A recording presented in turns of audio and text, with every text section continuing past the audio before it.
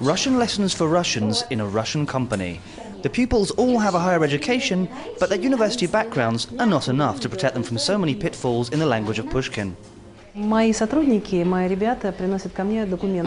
pass me work-related documents, and that was how I realised that not everything is perfect, that they didn't work hard enough at school and university. That's where I got the idea to organise Russian lessons.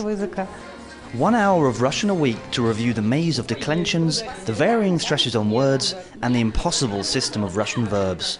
A return to the classroom to find oneself surrounded by exceptions to the rule. Our school days are not so far behind us, but there are things we've forgotten nonetheless, and that we want to understand in order to communicate properly with our customers. For instance, a well-written letter is essential to convince customers. It's never too late to study. As Uncle Lenin said, we must study, study and study again, at any age. There's no reason to blush about this. No Russian is safe from wrongly declining a verb or from placing an accent in the wrong place. So how do you speak Russian well? It's the subject of this radio programme, also aimed at Russians. It's been going for 10 years, and every week dozens of listeners rush to ask the experts how to decline a certain verb or correctly pronounce a word that is subject to one of Russian grammar's many exceptions.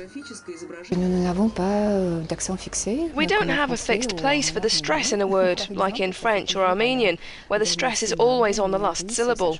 In Russian it changes all the time, and it depends on the history of the language, the history of the word in the language, on its position in the sentence, or how it's declined.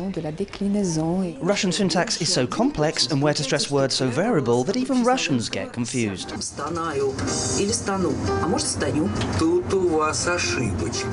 Back in the classroom, these Russian language pupils have little hope of ending up one day with a perfect knowledge of their mother tongue's grammar. It's impossible to speak Russian without making mistakes. Russian's very complex. There are so many nuances that everyone gets it wrong.